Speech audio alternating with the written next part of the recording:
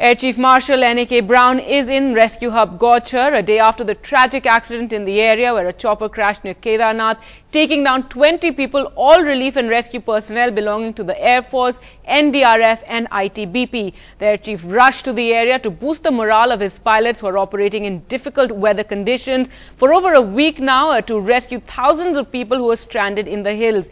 During night-long search operations, Garud commandos recovered 4 more bodies. The IF sources say that till this morning, 12 bodies in all have been found from the site of yesterday's crash of the Air Force chopper. Around 5,000 people are still stranded in army camps, and rescue operations have been carrying on this morning. Over the last few days, the weather in the hills has turned again with heavy rainfall. First arriving in Dehradun, the Air Chief reiterated his message that the rescue operations will go on. And NDTV's Barkha spoke to the Air Chief there as he arrived in Gauchar. Sir, what is the update that you can give us? Have all the bodies at this moment been recovered? Yeah. Actually, what I can tell you at this point of time, that this accident took place yesterday afternoon, around 2 o'clock in the afternoon. And we managed to, by evening, slither down. Okay, sir, if you can just come this way and we'll start again. Sir, if we can, please now let's calm down and let him speak, please. I'll have all the time. So sir, if you can tell us if the bodies have been recovered. Yeah. As I said, this accident took place yesterday afternoon, around 2 o'clock, close to Gorikund, while this chopper was returning from Kedarnath. And there were actually 3 helicopters. One was in the lead by about 10 minutes ahead, and there was one which was following about 10 minutes behind. So it's not that he was operating alone in that area, he was actually together, 3 aircraft. And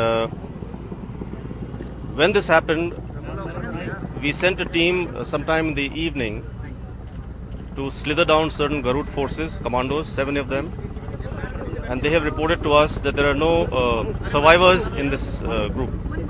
There were 20 people on board, 5 from the Air Force, which is part of the crew. There were 9 from the NDRF and 6 from the ITBP, totaling a total of 20. Sir, there is such a thing as taking too many risks. Is there any sense that you will now review the number of risks heroically that your forces have been taking to save lives? Is there a sense that the envelope of safety was pushed? Well, I wouldn't say that anything was pushed. What we have to remember is that... So maybe if we can just wait for this, we'll just wait for it, because we won't be able to hear it.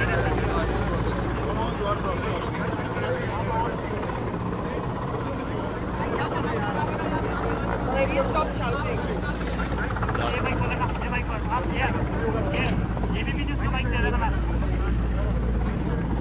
Please don't shout. What is that? Sir, just first the question on whether safety, how far are you going to push the envelope of safety? When is taking a risk taking too much of a risk?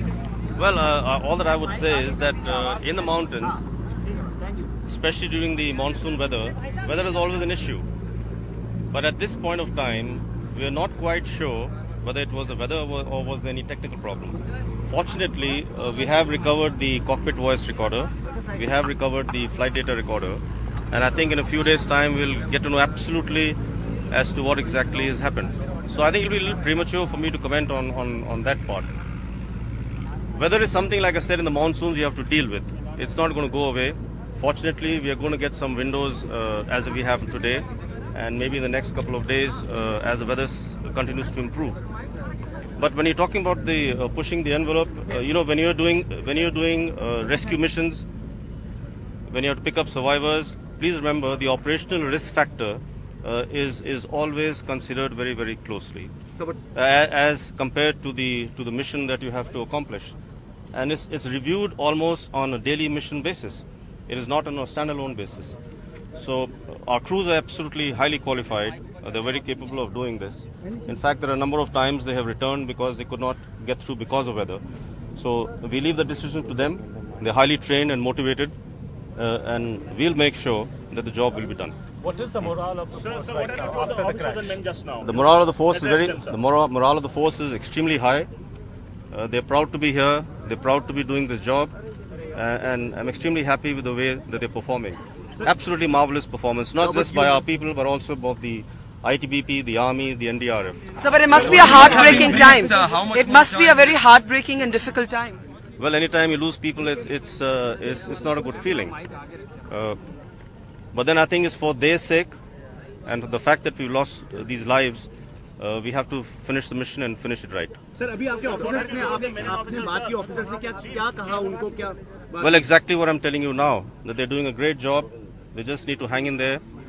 This period, of course, will probably last for another 8 to 10 days, and their performance and their work that they are doing is actually being recognized the country over.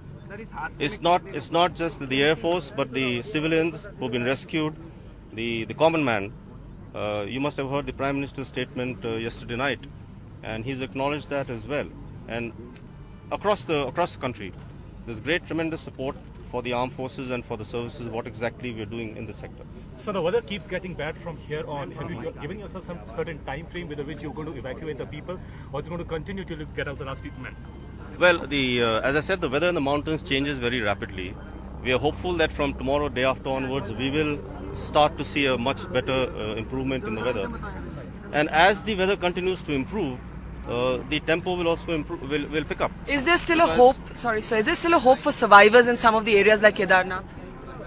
Well, every time we vacate for Kedarnath, a few days later we find a lot of people collecting there again. But as of this point in time, we are told that there are no more left to be evacuated, except for a few of our NDRF people and the ITBP people who were there initially. And that's exactly what this mission was all about yesterday, when he was bringing these people back there. But yes, we have some work to be done in the Harsil Valley area. We have some work to be done at the Badrinath sector. As a matter of fact, today we have 2 helicopters who have left this morning for Badrinath from Gochar itself. And they should be returning very shortly with our survivors. So now the fear of spread of the epidemic is looming large. Most of the bodies are decomposing. Do you feel you are being pressured a little bit so that the articles for last cremation could be taken to Kedarnath? Not at all. Not at all. We are working closely with the civil administration. In fact, all the requirements, all the tasking comes from the civil administration. Right. So there's no pressure at all. But the priority remains the living, I imagine. The priority remains the living. Absolutely. There's no change to that. So what about the operation? Like I said, once we get 4 days of good weather period, once we get a 4 days of good weather period, I'm sure we'll be able to wrap up the operation as far as the pulling the survivors out is concerned. The rehabilitation of Uttarakhand will take certainly far more time. You know, when we have to bring in heavy material by our bigger helicopters. So that's a long drawn process. But as far as the survival part is concerned and evacuation of our people is concerned, that I think if we get 4 days, we should have it done. So we are over the hill now. अभी कुल कितने लोग और हो सकते हैं वहाँ पर जिनको जल्दी रेस्क्यू कराया जाना जरूरी है? Well, at Badrinath, our estimate is they're close to about 3,000 to 4,000 people, and at Harsil, there are about 1,000 people still to be evacuated, and this